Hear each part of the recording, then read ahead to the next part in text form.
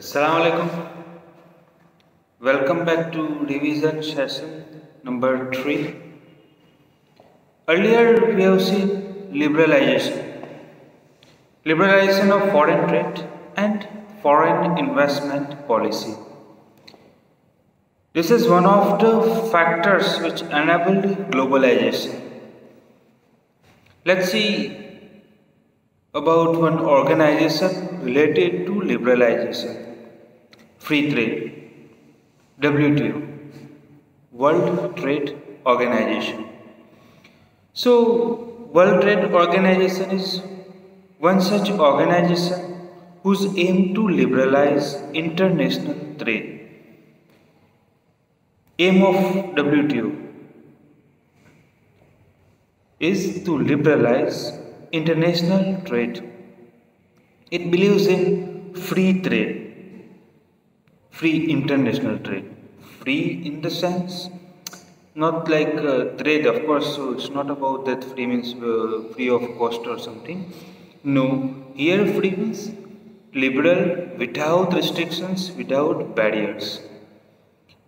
So, it started at the initiative of the developed countries, because developed countries, those who had already industries in their countries, and they were needed to sell their goods, and they were seeking international markets for selling their goods as well as for getting raw materials for to feeding their industries.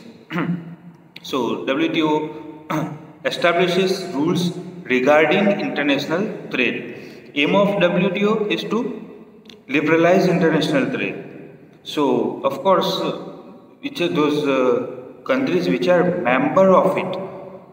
So in 2017, 164 countries are member of WTO, World Trade Organization, and WTO established in 1995. So here it regulates foreign trade. It tries to make foreign trade free and fair, and it monitors as well those countries which are member of it, they follow those rules or not. So through WTO is supposed to allow free trade for all. But like we have seen earlier, in practice what do we observe? Generally developed countries, they get advantage from WTO, and they pressurize WTO to make certain rules, as well as they pressurize WTO for monitoring developing countries, because developing countries sometimes they need to put restrictions, certain barriers on foreign trade. In certain sectors, foreign trade barriers are required. But here WTO rules have forced the developing countries to make their trade free. WTO pushes developing country to remove restrictions, to remove barriers. So an example of this we have seen about the agriculture sector. Let me remind you in brief, agriculture sector in developing country like India, as well as agriculture in USA. In USA we know that farmers are richer. They are actually like entrepreneur, like businessmen. They are wealthier, and they own land, lots of land. So for their growing crops, which is feasible, growing crops and selling them at lower price feasible for them, because they also get subsidies from the government.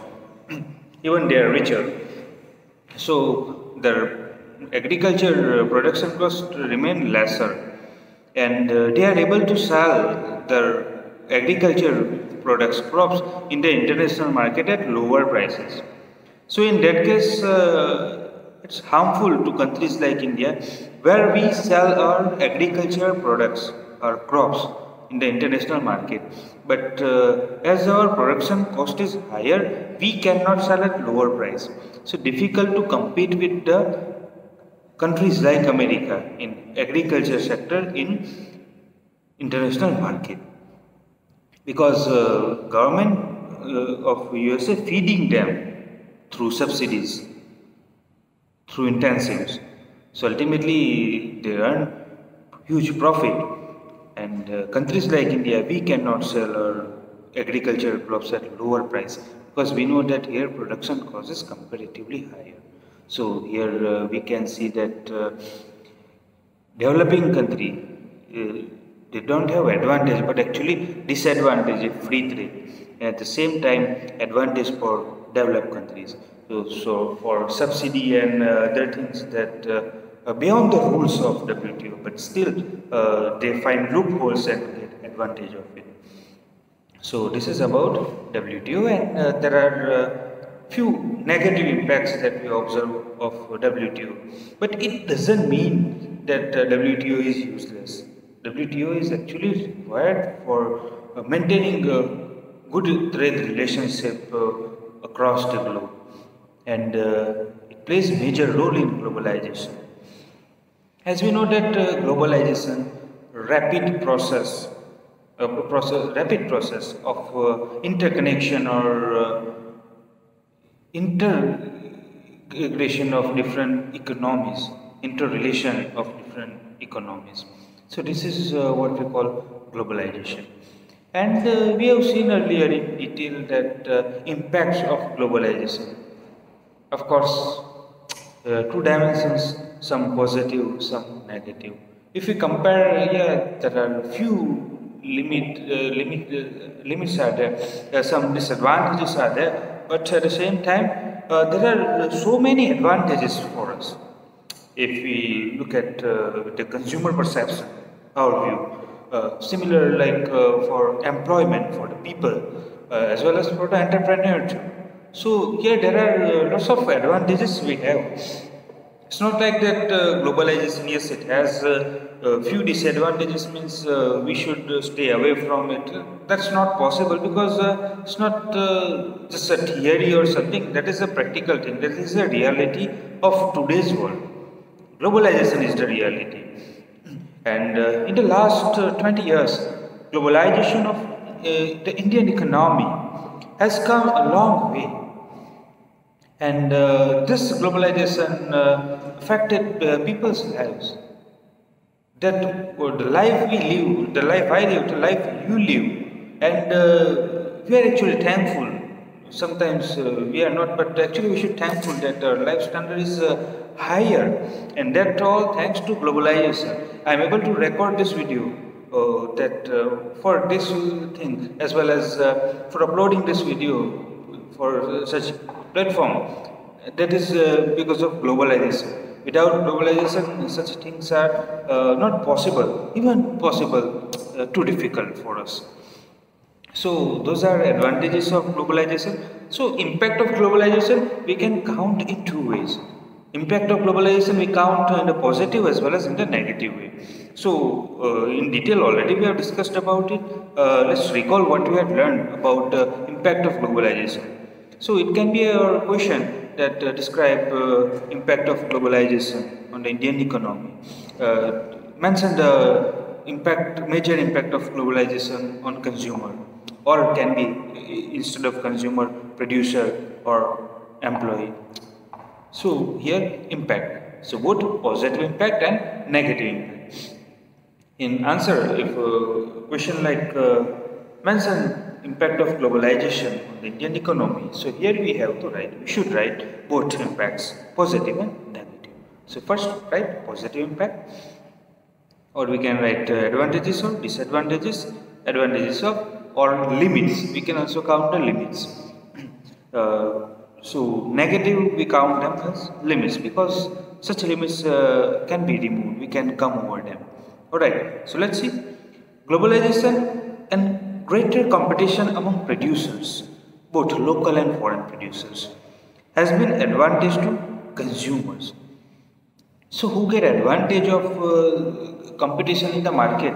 As we know that there is actually that stiff competition in the market, in electronic goods, consumer products, food and everything, most of the things. We know that we observe stiff competition. For an example, nowadays is sale season due to festival in e-commerce website. We know that stiff competition. Each of them tries to sell their goods with the maximum possible discounts. They try to attract the consumer through various ways, through various offers. And who get the advantage? We. Alright. Similar. One more example like about smartphone. We know that lots of model and lots of brands are available in India, and that's thanks to globalization. And we as a consumer, we get advantage of it because each of them in competition they try to sell their goods. They try to provide the best technology, the best quality, and all those things at a lower price. And ultimately, who get advantage? So those advantages enjoyed by consumers. So that is the benefit of consumer side. More, there is a greater choice before the consumers who now enjoy improved quality and lower prices. So one more advantage, we get better quality compared to before, and for that we don't need to pay too much. We get at lower price. So today people enjoy much higher life standard of living than before because the people just couldn't buy television. Now we are able to, the same person is able to buy that LED panels, right? That is what we call that our life standard is getting higher. Among producers and workers, impact of globalization has not been uniform. Yeah, there are certain limitations are there, but still MNC have increased their investment in India over past 20 years, which means investing in India has been beneficial to them. More and more MNCs they enter in India. Why do they do so? Because of course, beneficial to them. Investment in India beneficial to them. MNCs have been interested in industries such as electronics, mobile phones, home appliances, automobiles, soft drink and fast food, or some services like banking and insurance. These products have a large number of well-off buyers, including like people like us. In these industries and services, new jobs have been created. So they invested in India, they have plants and offices in India, they need workers, skilled and unskilled. And the investment of MNCs, that what we call foreign investment. Foreign investment leads to job opportunities. We know that many IT people as well as bankers and all, they are able to get work in multinational corporations. They have opportunities to get work. Also for local companies beneficial too, because when MNC set up, they need raw material. Many times raw materials supplied by local companies or supplied by local supplier. So they get business from multinational corporation. And many of industries get orders from multinational corporations as we have seen earlier. So those are the advantages. Now secondly, several of top Indian companies have been able to benefit from the increased competition. Before, if we observe that before globalization, few decades back, those Indian companies were not efficiently running. Means they didn't care because they knew that they already had consumer and they were not interested for new innovations. Their quality is kind of monopoly there. But now competition is there. So now local producers they become more efficient. They also bring that new innovation in the market. More through joint venture they get huge capital from multinational corporations as well as technology and the brand name. Some have gained from successful collaboration with foreign companies. Example we can say Maruti Suzuki Motors. Moreover, globalization has enabled some large Indian companies to emerge as multinational themselves. Due to globalization, Indian local companies they became multinational corporations themselves. We have seen example Tata Motors, Bajaj Auto Limited, right? Those are few examples in automobile sector. There are many other. Now those companies actually became popular worldwide. Not only they are selling their goods, their vehicles to different countries across the continents, but they became popular too. They have their reputation in international market. Similar like Infosys in software, IT sector, Ranbaxy in medicines. Apart from it, there are many other like the Himalayas, that natural products, Ayurvedic products, Himalayas, popular in many countries. I have seen they have stores and better stores compared to India, and popular there.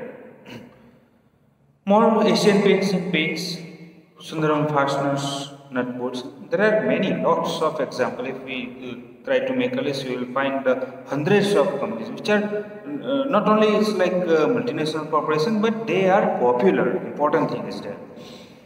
So those some Indian companies which are spreading their operations worldwide, and many of the multinational corporations they have acquired foreign companies. We have seen right the routes to foreign investment. So Indian company, local company, they have acquired international brands. For an example, Tata Motors, it has acquired two well-known iconic British companies, Land Rover and Jaguar. Those are iconic British companies. If you talk about Bajaj Auto Limited, it has Husqvarna, KTM, right? So this is how they work. They multinational corporations and they became powerful. So those are local Indian companies. Globalization has also created new opportunities for companies providing services, particularly those involved in IT. The Indian company producing magazine for London-based company and call centers are some of the examples which we have seen earlier. Besides a host of services such as data entry, what we call that outsourcing.